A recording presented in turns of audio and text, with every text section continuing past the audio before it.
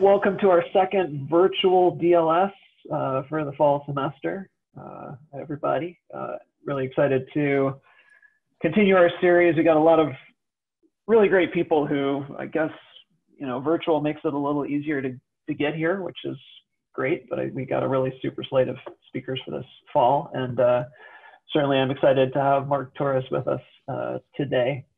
I guess I was just trying to remember, but I guess probably I met Mark first when he was kind of looking around at grad schools, which would have been around 2009, 2010 period. He got his bachelor's at Pitzer, I think. Southern California, and he ended up staying in Southern California for PhD work at USC, where he worked with Josh West there. And then I guess he stuck around even longer and did a postdoc then at Caltech, so kind of bouncing around in that region. But through that whole period and up to now, he's an assistant professor at Rice University. I guess I've been particularly impressed by the creative biogeochemical cycles work that Mark does. He's working on large-scale biogeochemical cycling, controls on elemental cycling in our systems, across our systems in the present and in the past, and applying a creative approach to that, particularly linking biogeochemical cycles in creative ways. He's done some interesting work on coupling between the carbon and sulfur cycles, and a lot of his work these days is focusing on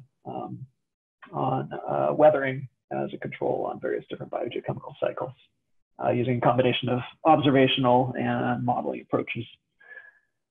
He is a Sloan Foundation fellow. It's funny, from the Sloan Foundation. I was excited to see an ACS PRF grant come through from him, which everybody on the panel was excited about a couple of years ago. He's support for them. And just the last few years, I think he's really kind of started to build a vibrant program in biogeochemical cycling at Rice, which is someplace where he's got great colleagues to work on that kind of stuff with. So I'm excited he could take some time to talk with us today about his work, and I'll turn it over to Mark. Cool. So thank you very much for this invitation to come sort of share some of my work. And I guess I'll start with kind of maybe the biggest picture view. And in a couple of words, the motivation behind my work is this idea of planetary habitability. And to kind of put that phrase into a picture, I really like this one. So this is from NASA, the sort of MODIS satellite. And it's a picture of the Gulf of Aden off the coast of Africa. And it amazes me that it's not just that our planet is habitable, but it is so teeming with life. We can even see microscopic organisms from space. And it's not just that our planet's habitable now. We also sort of think that it was habitable early in its history, and that habitability was maintained over billions of years. And that begs the question, was that sort of a happy accident, or are there processes, mechanisms, et cetera, that we could point to and understand that underlie the habitability of our planet, and what might those mean about our sort of search for habitable worlds elsewhere in the universe?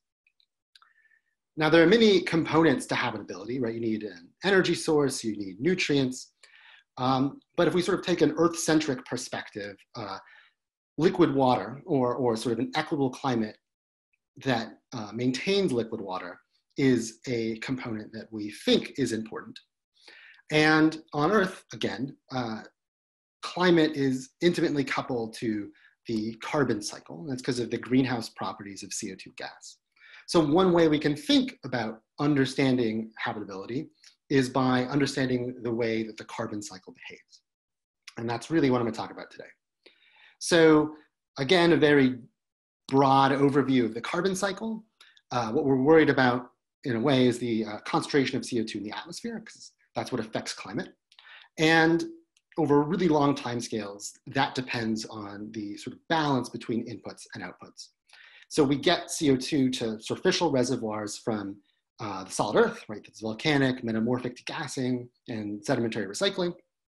And then those are, carbon's also removed from the Earth's surface through the formation and burial of particulate organic matter, which is sort of this image on the left, some bits of fossil leaves, and also inorganic carbon, and typically that's in the form of calcium carbonate. Now, there's a little bit of a transformation that has to happen there, right? If we receive CO2 as a gas, but it leaves as a solid phase, there needs to be some chemical conversion. And so it turns out that water-rock interactions, which are sort of collectively called weathering, are key to this transformation. And we can think about this with some kind of schematic reactions. We can think about, in bold here, some sort of calcium silicate mineral that might be present on land, on a mountain range, and it will react with water and CO2 gas to produce dissolved ions like this calcium ion and this bicarbonate ion. And those ultimately get transported to the ocean by rivers, where marine calcifiers can combine those ions into this solid phase calcium carbonate that will sort of result in the removal of CO2 from superficial systems. And now it's not so much that, this is a key necessary step, but beyond it being just one of the necessary components, we also think that it might act as a sort of regulatory feedback. And you can imagine, right, if we added more CO2 from degassing all of a sudden, the climate would warm, so it would get hotter and potentially wetter. And under those conditions, the sort of rate at which those minerals, like this calcium silicate, break down might be enhanced. That sort of makes intuitive sense. And then, right, since that's driving more carbon burial, the system can stabilize itself. So we can imagine that the sea cycle will be stable if weathering and any associated carbonate burial are some positive functions of atmospheric CO2. And this kind of line of thinking, I did not invent it. It's been around since actually the 1800s, so this French scientist, Jacques Ebelman, and it's kind of been a motivating sort of idea behind the research that I do and others. And now there are many ways, right, one can approach this set of questions, like how does this work? You can sort of do experiments where you put minerals, in a jar. We can think about measuring soil profiles where the silicate minerals might be present. But the approach I take is to use rivers. And the sort of motivation, right, to why I look at rivers specifically is because the land surface is heterogeneous, right? If I take a soil sample in one particular location, is that valid for a few miles or kilometers away? And it's hard to say if that is true or not. Now, so rivers essentially spatially integrate over their entire catchment area. So all of the water that falls over this sort of defined area flows to the surface, subsurface, chemically reacts with minerals. It gets collected in this river, and so we are averaging over that heterogeneity. And rivers are the thing that transport dissolved ions to the ocean. So by measuring at the river, we're sort of intercepting it on its way to the ocean, and we can actually measure the rate or the total mass transferred per unit time. And that's ultimately the number we might care about, like how much calcium per year is being moved to the ocean to drive the formation of calcium carbonate. Rivers aren't without their complications though. So rivers are very dynamic. And so I like this picture. This is from a river I study in Peru. Just taken it 2 times of the year. One of them, so the top picture during low flow, it's very sort of calm river. And then during flood stage, right, and the bottom, the river is, looks very different. And so we kind of need to be able to understand and capture this, these sort of dynamics if we really want to be able to use rivers to address problems that operate on kind of longer timescales, right? If I can sample, my sample is only representative of an hour that the river was behaving that way, I probably can't extrapolate to sort of thousands, hundreds of years. And so I need to kind of be able to sort of think about that problem. And then, sort of the double-edged sword of spatial integration is that rivers are complex mixtures, right? If I want to only understand, what the river's moving in terms of silicate cations, I somehow have to account for all of the other processes that might add ions or change their abundances, their ratios in rivers. And I kind of need to account for that. And at the same time, I also want to know, right, if I'm rivers draining both mountains and a floodplain, which portion of the landscape is contributing more or less if I want to kind of think about mechanism. And so these sorts of big questions are what I'm going to talk about today. And I'm going to start with maybe what's conceptually simple, is what sets the concentration of weathering products in river water and its temporal variability. And so with that, we can look at some data. So this is a plot of on the x-axis is the what we call river discharge. So it's the volume of water moved per unit time, normalized by the catchment area, so we get a length per time. And on the y-axis is the calcium concentration dissolved in that river water whenever I took that sort of sample at a specific flow rate.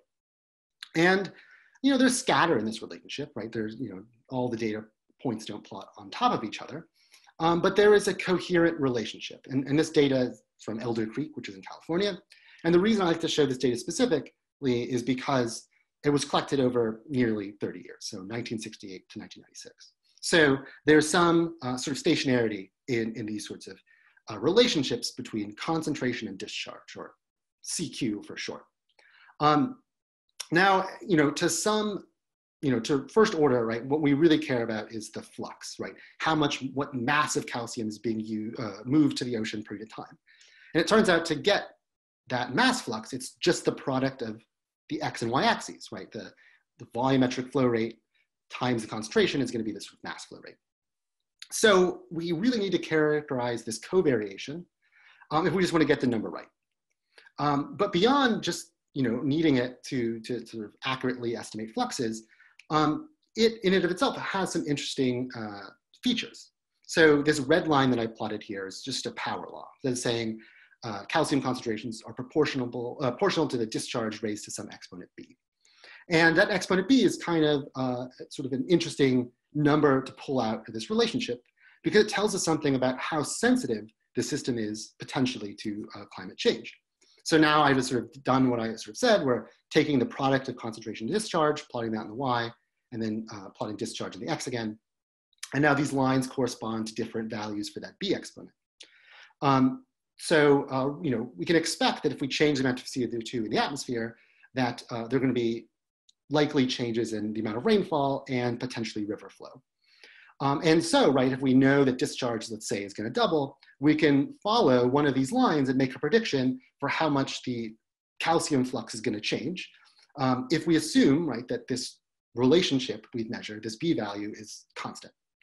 And if the b value is closer to 0, right, fluxes change proportionally to discharge, where if the b value is lower, like -1, essentially the flux is independent of discharge, or the system's not sensitive to that climate forcing.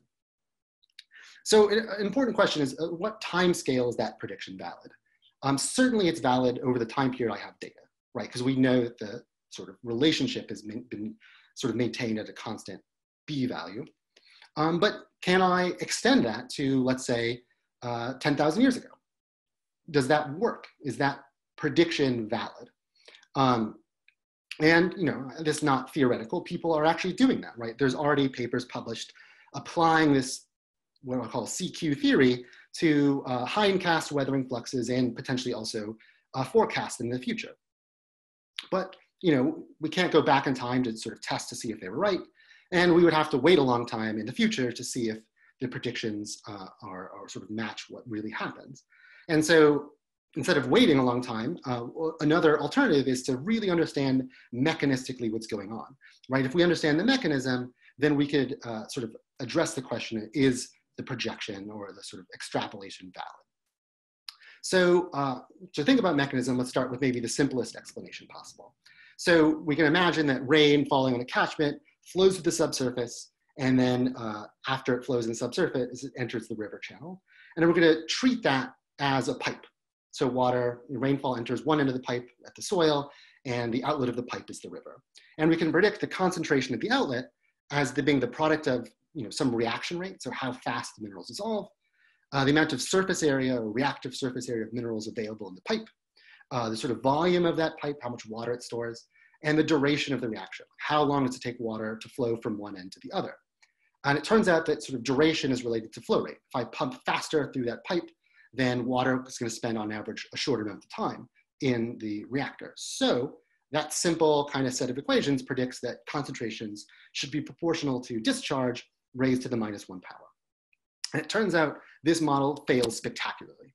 So what this is a compilation sort of my colleague Jens Hartmann put together called the Global River Chemistry Database. And when I just queried that database for 1,224 rivers, and I calculated their concentration discharge relationship. So I fit that power law and took that B.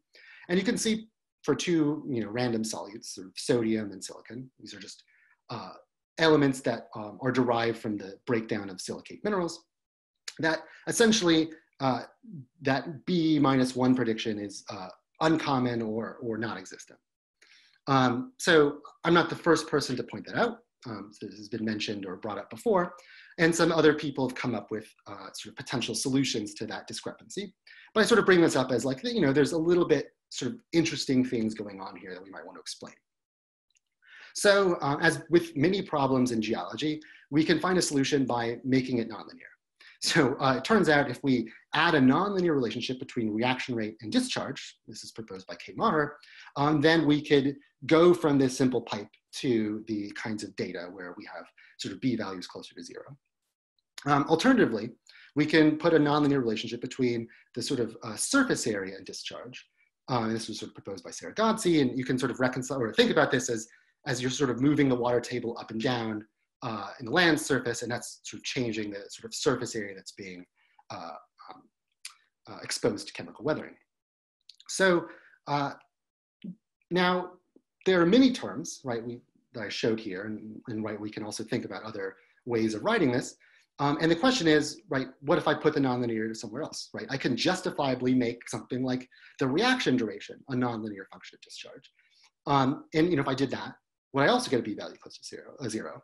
And if I did that, what does it mean about using this theory to extrapolate or hindcast weathering fluxes?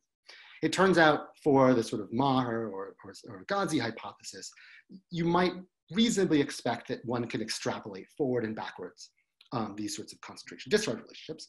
However, that might not be true of other mechanisms. And this then gets this fundamental issue, right? If I have multiple explanations for the same data, how do I know which one is right? And does it matter, right? One way of maybe trying to address that is, does every mechanism have the sort of, an equally big effect on the result? So, right, the data aren't all -1, but they are spread over quite a wide range. And, how much would surface area need to change catchment to catchment to explain that variability? And do I think that's reasonable? So we can kind of apply sort of Occam's razor approach to thinking about different mechanisms. So, kind of as I set this up, I'm going to throw in a third idea for what's going on here. And we're sort of going to want to test it. And as I have implied, the third idea I'm going to throw out is something to do with this reaction duration. So to come up with sort of a model for reaction duration, I'm going to take this sort of approach of building a more complicated reactor. And so really what this is sort of a model for a river catchment that's two boxes. And those are meant to represent like a shallow aquifer and a deep aquifer. And I took this from Jim Kirshner. And the equations are there, but they're not important. The reason we're going to use this model is because it's simple enough that I can run it a lot of times, but it's complex enough that it shows some dynamics that I think are important. And what we can do is we can feed it real rainfall data like I have shown here. And the output of the model is a a rainfall time series, a river flow time series that has properties that look like real river flow data. And so I just want to highlight what those are. So the first one is this distinction between velocity and celerity. So again, we can imagine this pipe analogy. Water is entering in one end and it's aging, so it's sort of modeling as a color change. And it's sort of what comes out at the end is old. Now, if I were to rapidly increase the flow rate into the pipe, the pressure wave would push out water at the other end. So I would get a rapid response in the flow rate, but the water coming out would be old. And it turns out that's what rivers actually do, that there's a really rapid discharge response. So you can sort of see all these peaks in the sort of output time series, but the water that's coming out during these peaks, a lot of it is water that had been stored. So another feature that this model produces is sort of, I'm going to put in quotations, dispersion. And that is to say that we shouldn't really think about the age of water coming out as one number, right? We should really think about it as a distribution of ages. And we can sort of think about that as a sort of transit time, or the time it takes water from being a raindrop entering the sort of catchment to leaving as river flow. And certainly we're going to get the sort of dispersion or a range of ages from different path lengths, and that path lengths, that's going to arise kind of like I showed here from pore scale dispersion, but we're also going to get dispersion at much larger scales, right? Hill slopes are different lengths, different orientations, and the rainfall itself is sort of spatially distributed over the catchment. So we should expect this sort of distribution of flow path lengths and reaction durations or transit times, and that's what this model gives us. And it doesn't just give us a range of ages, right? It gives us actually a range of ages that changes in time. So it's a non-steady state. And so this is kind of just some output. And we can sort of think about that as the ratio of old to young water changes with flow. So this light green color, this is for high discharge, where there's mostly water that's very, very young, and this heavy-tailed old ages. But as the sort of discharge drops, right, we get maybe a more broad distribution that has some sort of mode at intermediate ages. And if I'm able to get these age distributions, right, I can predict solute concentrations, right? If I assume a reaction rate and know the time, I can predict concentration. So I can go from these age distributions to concentration so that I can arrive at my concentration discharge. And now to kind of do a fair test of what I think versus what other people think, I've used the reaction rate model of the Kate Maher paper. So that is to say, I put in their nonlinear reaction rates, and I'm going to add mine sort of complicated transit time distribution change with water flow rate, and we can compare them against each other to see which one has a bigger effect or sort of changes the sort of model result. So with that, we can sort of look at some data, and the first thing that this model sort of shows that's kind of interesting is that if I just change the rainfall pattern, I get a different concentration discharge. And so the way to look at this is just pay attention to the different colored lines. So you can see this orange one. This is where sort of have low rainfall overall, right? Discharge is low. And as we increase the amount of rain, we go to this sort of green curve. And it's not so much that discharge just goes up, but the curve actually shallows. And this is important. That is to say that if I make the climate wetter, the weathering flux I get out is even bigger than I would expect if I just extrapolated what I got before the change in climate. And this sort of makes sense, right? Because what's going on is rainfall doesn't just change the amount of water output through the system. It might also change sort of the sort of size of aquifers and their behaviors. And that then has a feedback or effect on chemical weathering by changing sort of the duration in which these reactions occur. And then this other sort of point I want to make is a little bit more subtle.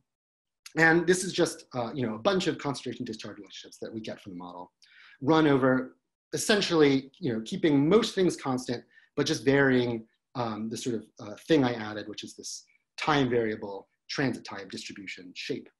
And we just get a wide range, right? The concentration discharge, some of them concentrations decrease a lot, other ones it's more stable. And kind of the point here is that it's pretty much the whole range you see in nature we can explain with just different hydrologic behavior. And so we can maybe think that this hydrologic behavior is as important as the sort of reaction rate dynamics.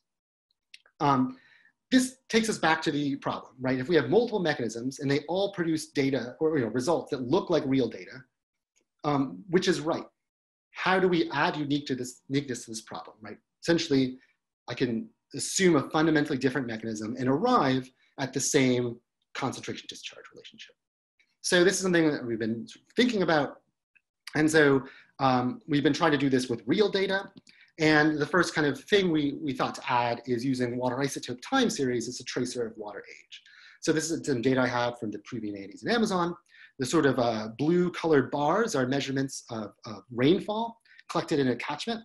And the length of the bars is the amount of time in which I collected that rain. And what you can see is this high amplitude seasonal cycle that looks approximately sinusoidal. We can, in that same catchment, measure the river flow. And these are these gray circles. And you can see that that sine wave is amplitude damped and phase lagged. So, right, we can actually use the extent of amplitude damping and phase lag as a way to sort of back out some constraint on how old the water is as it's flowing out through the system. And this is a way it constrains sort of transit times and potentially their distribution. I did not invent this method, it exists before, but has not been explicitly incorporated into the sort of concentration discharge analysis. The other thing that we sort of want to add is sort of more isotopes, and this is kind of the sort of geochemist's trick.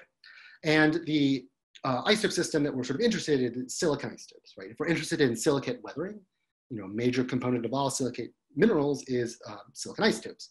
And we don't really have to go into the nitty-gritty details of how silicon isotopes behave, but the point is they fractionate during weathering. And specifically, we think that they trace the reaction progress. So if the isotope value is heavier, there's been more reaction, and if the isotope value is lower, there's been less reaction. And so we sort of should kind of think, right, that this reaction progress maps onto water age, right? If the water spent less time in the catchment, it should have had less time for reaction, so it should be less reactive. If it spent more time in the catchment, it should be more reactive. So in that way, silicon isotopes tell us something about how reactions evolve in time.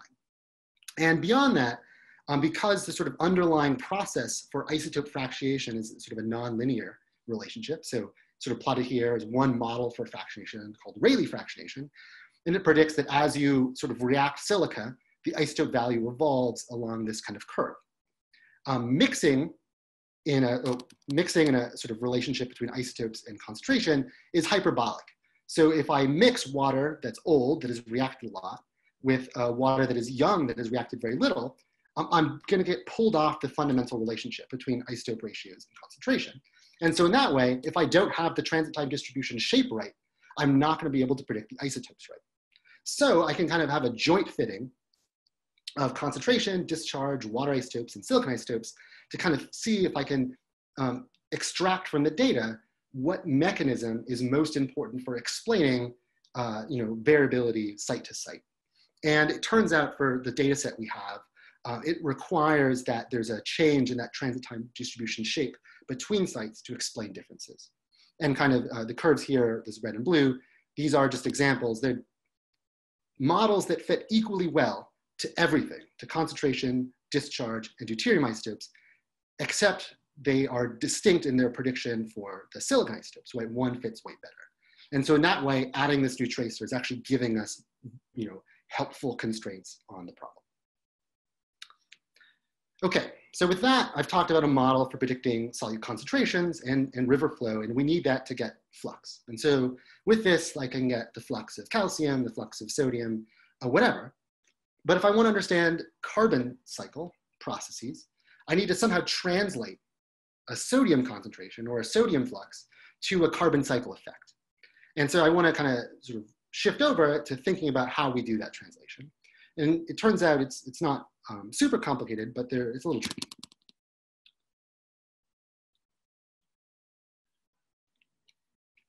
So ultimately, we might want to predict the concentration of CO2 in the atmosphere. And it turns out, though, there's a ton more carbon in the ocean than there is in the atmosphere, and the two communicate via gas exchange. And so kind of the longest timescale, we'd expect that the atmospheric CO2 level is going to about track the ocean CO2 level. So if I want to be able to predict atmospheric CO2, really what I should be able to predict, or I should try to predict, is the PCO2 of the ocean. And to do that, right, it turns out the PCO of the ocean is defined by carbonate equilibria. So that is to say the set of chemical equilibria that describe how CO2, when it dissolves in water, partitions between various dissolved species of carbon. So carbonic acid, bicarbonate ion. And to sort of predict this sort of speciation, turns out I just need two parameters. And the ones I'm going to pick are alkalinity and dissolved inorganic carbon.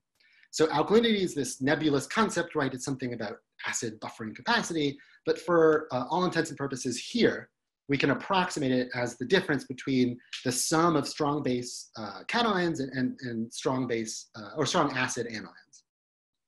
So the other parameter is sort of this dissolved inorganic carbon, which is the sum of all of the aqueous carbon species. And these two are perfect to pick because they behave conservatively. So they're easy to keep track of, whereas pH would be harder to keep track of. And at the same time, we can write weathering reactions, so this calcium silicate, as generating both alkalinity and or DIC. So here's this silicate mineral I showed before, releasing calcium ion, and it's releasing that in excess of strong acid anions, so it's generating alkalinity. And here we also have this calcium carbonate mineral dissolving, producing carbonic acid, so it's contributing to DIC. Now, I've done a little bit of a trick here in that I wrote these as half reactions. So I just wrote protons and I didn't tell you where they came from. Kind of at the top of the presentation, I fed you the canon, which is that protons come from CO2 dissolving water, right? If I dissolve CO2 in water, I can kick off 2 protons to sort of drive these reactions. But it turns out a lot of rocks will have this mineral pyrite in it, so iron sulfide. And when you expose iron sulfide to oxygen, which is in our atmosphere, it oxidizes to sulfuric acid. And as you can imagine, sulfuric acid is very reactive in the environment. So in principle, I can drive all of these weathering reactions with sulfuric acid. And as you might intuit, the carbon cycle impact of sulfuric acid weathering is going to be a little bit different than carbonic acid weathering. And so to kind of figure that out, one has to write all of the possible weathering reactions out in a kind of coherent and consistent manner. I did that. I'll spare you the details and show you the result. So this is a plot of alkalinity of the ocean on the x-axis and the dissolved inorganic carbon of the ocean on the y. And the colored contours are the sort of PCO2 of water, of that ocean water, but log transformed. And you can see that those contours are close to 1-to-1. So this black dashed line is a 1-to-1 line. And so I can sort of think about whether or not a weathering reaction is going to impact CO2 in the ocean by asking whether or not it moves where we start, which is this circle, to the right or to the left of that 1-to-1 line. And we can write out all of our weathering reactions as sort of the vector of how they move the ocean in alkalinity and DIC space. So it turns out if you just do silicate weathering by CO2, you add alkalinity, but not DIC. So we move to lower PCO2. So what we expected. If you do carbonate weathering with CO2, you add alkalinity and DIC, but in this 2-to-1 ratio that still plots you in the CO2 drawdown space. What's weird is if we do sulfuric acid weathering of carbonates, we add DIC, but not alkalinity. So actually PCO2 goes up. So in this case, weathering works backwards. And if we do silicate weathering with sulfuric acid, we add neither alkalinity nor DIC, so we just stay put. Now this balance on the 1-to-1 line is kind of one way to think about the problem, but alternatively, we can recognize that the ocean buries or exports alkalinity and DIC by forming carbonates. And so we can sort of think that the ocean's constantly removing these species in a 2-to-1 ratio because that's essentially what it's doing by making limestone in coral reefs, etc. And so instead of balancing on a 1-to-1, we should balance on a 2-to-1. And so I can sort of think about these vectors, sort of add them up, get the sort of vector sum, and ask whether it balances the 2-to-1, right? If it's equal magnitude of the same slope, then the inputs match the outputs, so we'll stay put at a constant PCO2. If there's an imbalance, right, then we're gonna move and we can predict the direction of that movement in terms of PCO2. So the difference between balancing on 1-to-1 or 2-to-1 ends up being a matter of time scale. Sort of short time scales, the 1-to-1 balance is what matters. Long time scales, and so what I mean by long is kind of the calcium residence time in the ocean, so on the order of millions of years, the 2-to-1 is what matters. And so we can kind of generate separate predictions for how a river is going to affect the carbon cycle on long and short terms. And we know exactly now what we need to do, right? We need to measure for all these 4 reactions how much is happening, and then sort of add them up to get the sort of net slope, or this net sort of alk-DIC ratio. And the way we're going to figure out which reaction is happening where is by looking at some data from the Peruvian Andes in Amazon. And this is just a case study. And I actually forgot that I put this slide in here, but I did want to show you a picture and just orient you before I show you all the data. Like, this is the spot I'm talking about. It's in Peru, it's in the mountains. And we can take samples all the way from the Andes down to the sort of Amazon floodplain.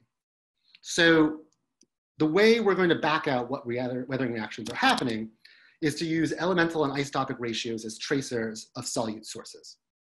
And so the theory here, I'll sort of walk you through that whole statement. So we can make measurements of rocks or water, and we can take what are our measurements of ions, in this case, sodium ion and calcium ion, And we're just going to normalize them by the sum of all of the major cations, so sodium, potassium, calcium, magnesium.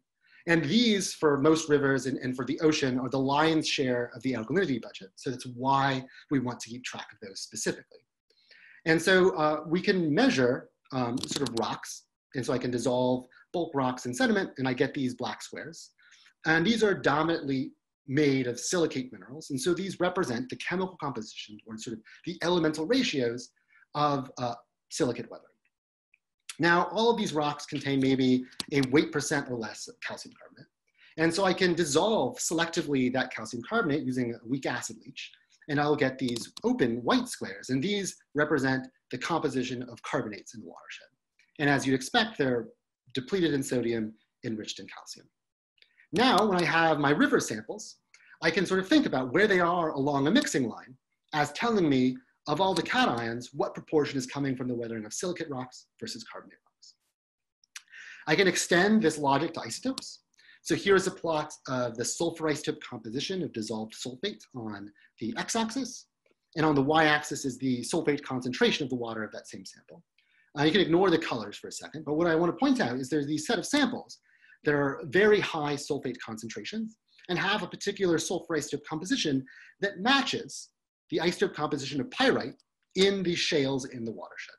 So I can interpret, based on that connection, that the sulfur in those waters is coming from the oxidation of that pyrite.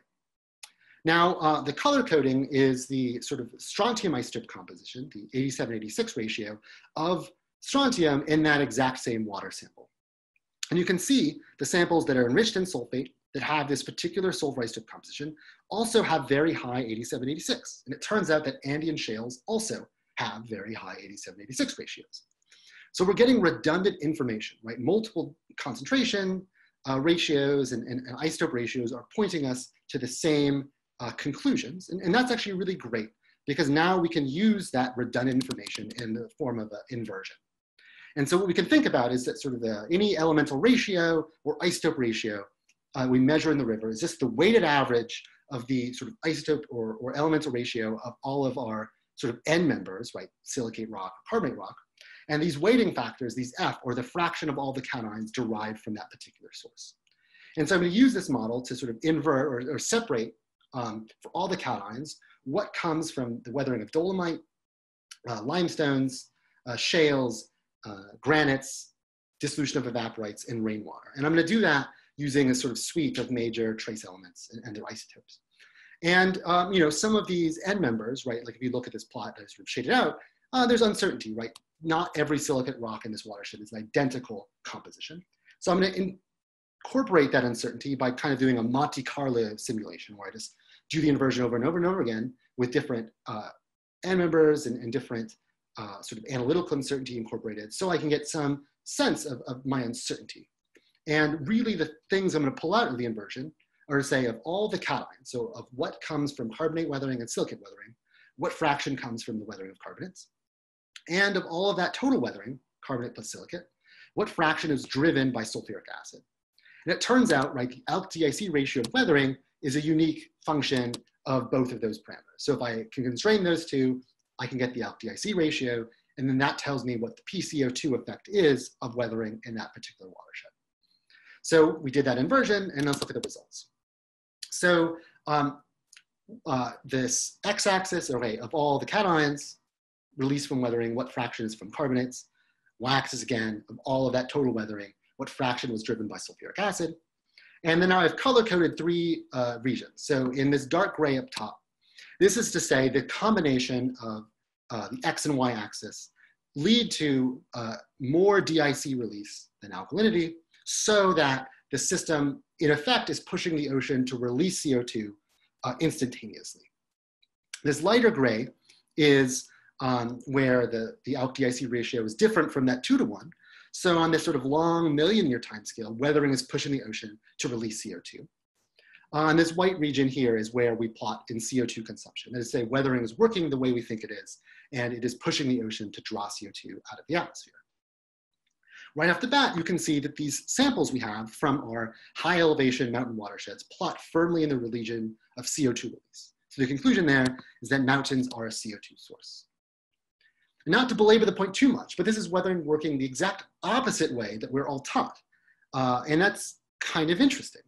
If we look at our floodplain samples, which are at lower elevation, they plot where we think they should. They're drawing CO2 down.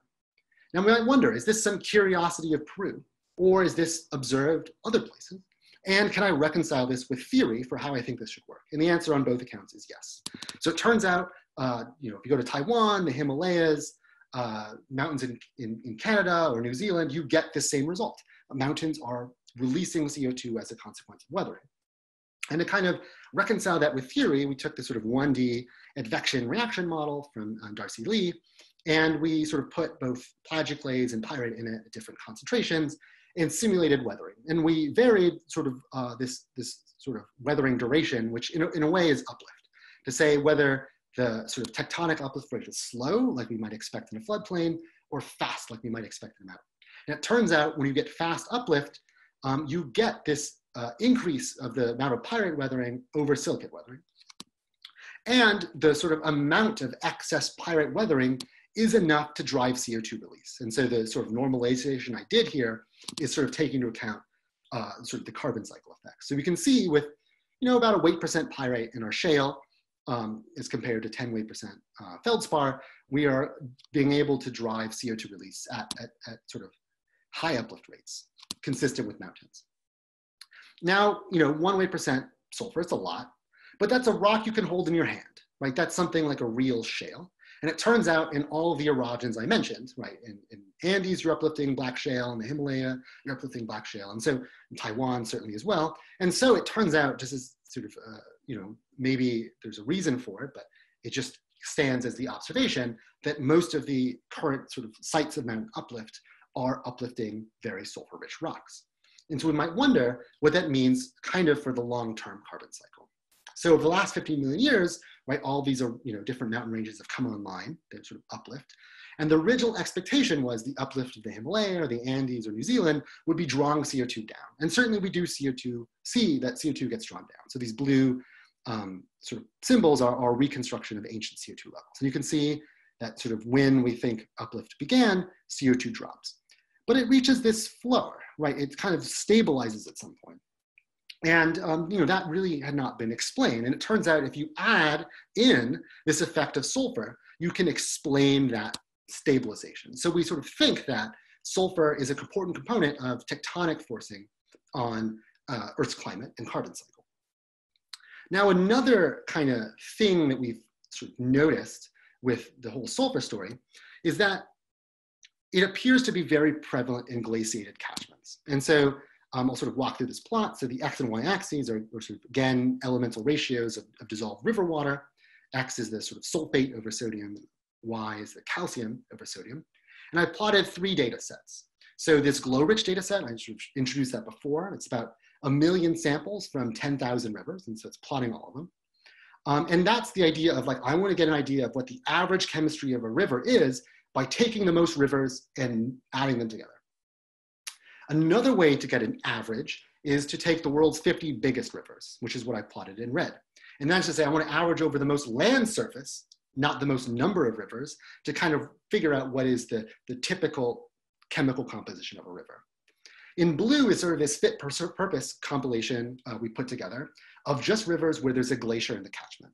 And you can see that they plot, these glacial rivers plot in sort of distinct ratios, right? They're shifted away from either the most rivers on Earth or the most land surface area of rivers, these red or these black.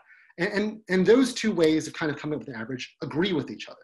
So it appears as if there's something weird about glacial rivers. And as I said before, right, CO2 release from rivers is this coupling between the weathering of carbonates, which release calcium, and oxidation of pyrite, which releases sulfate. And so this enrichment in both calcium and sulfate could be linked to the oxidation of pyrite being preferred in glaciated catchments.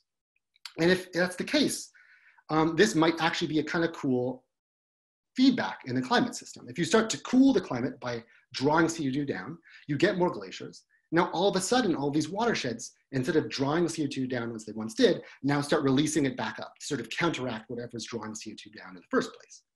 And so this might place limits on the global extent and duration of glaciation.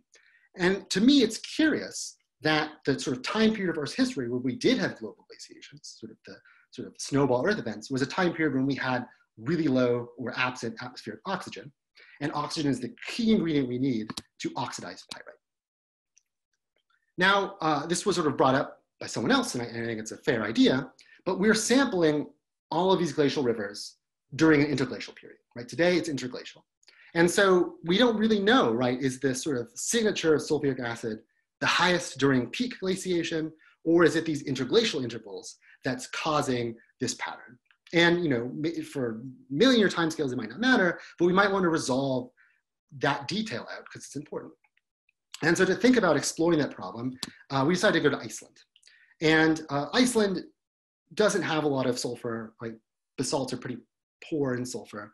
There's not a lot of calcium carbonate in basalts either. But what it serves as is essentially most of it is one rock type of basalt. And I kind of think that we know the chemistry of basalts. If I go to sort of places that have shales, shales can have any chemical composition you want them to. And so at least we're going here, we're defining our bedrock, and allows us some extra ability to interpret the chemistry. And before we went there, I told my sort of master's student, Trevor, to compile all the Iceland river chemistry data that had ever been collected. And here, sort of plotting as calcium and sulfate concentrations, and again, separated by glacial and non-glacial rivers, we get the result we got before. The glacial rivers are all enriched in calcium and sulfate.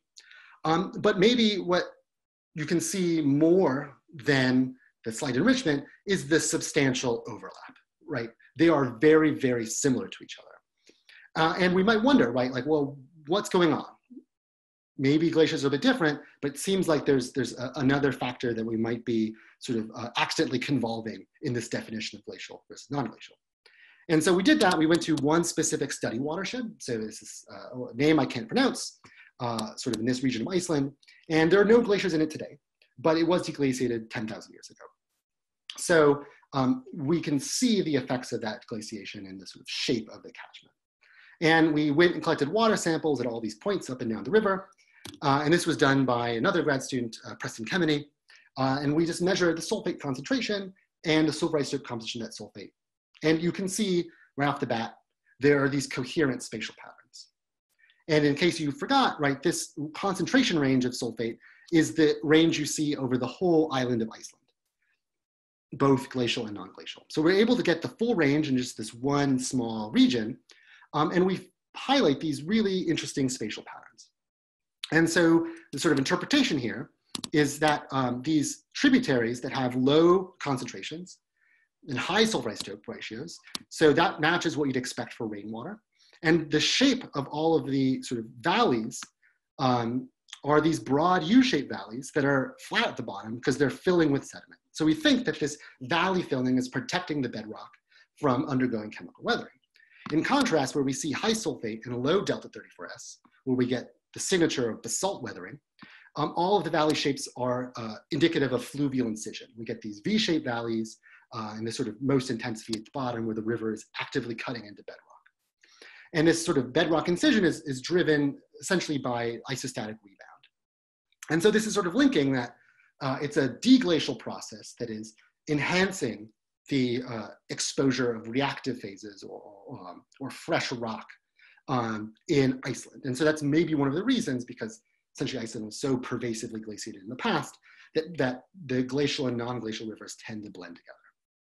And I'm about out of time, and I kind of wanted to say one thing very quickly, and that's kind of to sort of touch upon this valley filling thing. So if these valleys that are filling with sediment, right, this is essentially protecting the rock from weathering. And does that mean, right, that since they're being protected, that the carbon cycle impact of those valleys is relatively minor, because you know, there's not this active weathering that we see in the sort of tributaries where there's this fluvial incision. And this might matter, right? Because we sort of might want to, across the whole landscape, what is the number of valleys that are filling versus incising, and does that tell us something about the carbon cycle? We've been thinking about this kind of from a different angle, and that is to say, well, what's the time scale and effect of this valley filling? So here's just the sort of river long profile, so sort of distance along the river channel on the X, elevation of that river on the Y. And we're just sort of plotting the elevation of the river in black here. And what I've been able to do is sort of pick out sort of the depth to bedrock in these salmon colors. And you can see there's this wedge of sediment. And you can kind of assume, right, that during last glacial maximum, the catchment was scraped clean. We can kind of interpret that this wedge of sediment filled up over the last, say, 10,000 years. And if you take that rate and multiply it by the carbon concentration of this sediment, which we went out and measured, it doubles the amount of carbon sequestration in this catchment relative to what you predict by just measuring the river itself. And this behavior of a grading as you prograde, which is sort of shown schematically here in kind of geometric, right? As you fill, you both build up and build out. This is typical of most lowland systems. So we're actually underestimating organic carbon fluxes because we're really only looking at the river and not paying attention to what's beneath the river. And if we sort of extrapolate wildly and say that if these rates we see in Iceland are typical of all recently glaciated landscape, then the associated organic carbon burial is essentially the same order of magnitude as global PSC export from rivers today. And this might be kind of an interesting glacial feedback, right? So that if we raise CO2 so all the glaciers melt, we get this valley filling pulse that then draws CO2 back down by sequestering organic matter. And so this just got funded by the NSF. So we're gonna do a bunch more work on this project starting this coming January. So with that, I'll sort of thank you guys for listening and answer any questions. And I kind of have some very general conclusions you can read, but I do wanna highlight that we have a postdoctoral research fellowship position opening up in our department at Rice. Ads out, not out yet, but it's gonna come out soon, and the due date's likely in December. And so please reach out if that's something you're interested in. So thanks.